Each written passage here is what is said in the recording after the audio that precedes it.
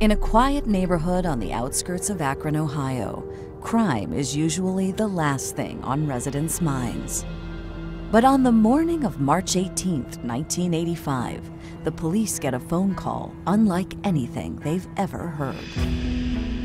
Detective Sergeant Ken Mifflin is one of the detectives who later worked on the case. We received a call from a male saying that he needed EMS assistance for his wife. First responders race to an apartment building and find a young woman sprawled out on the floor. She was lying at the base of the stairwell. She had a portion of the rope attached to her neck. She was in full cardiac arrest. There was no heartbeat. She had no pulse.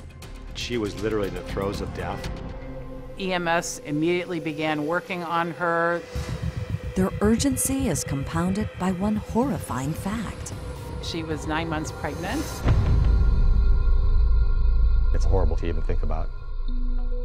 The EMS did every life-saving thing that they could. They were able to get a pulse. The woman, identified as 24-year-old Meg Purk, is rushed to the hospital, while her husband, Scott, stays behind to speak to police. Meg was doing great through her entire pregnancy for the first seven or 8 months. But lately, he says, Meg wasn't herself. She was becoming increasingly depressed. Scott tells the police that Meg wasn't feeling real well that morning. They were going to be going to see the doctor. While Scott was taking a bath, he had seen Meg walk by, and he had called out, asking her if you were getting dressed yet, and got no response.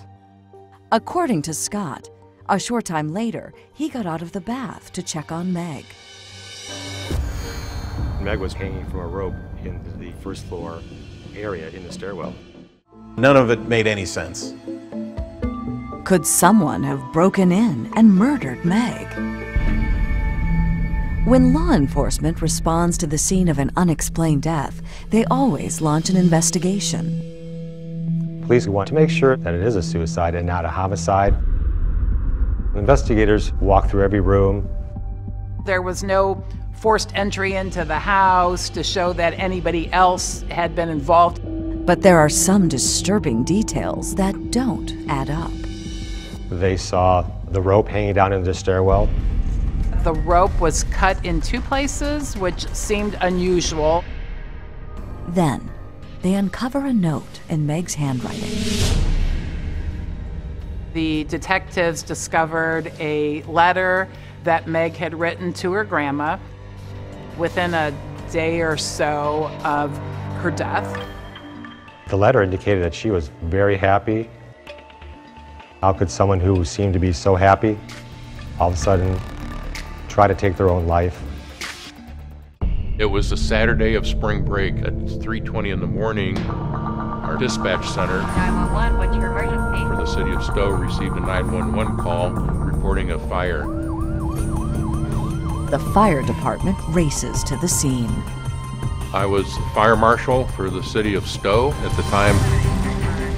They found a fully engulfed home with fire on 3 sides. And it was just going full blast.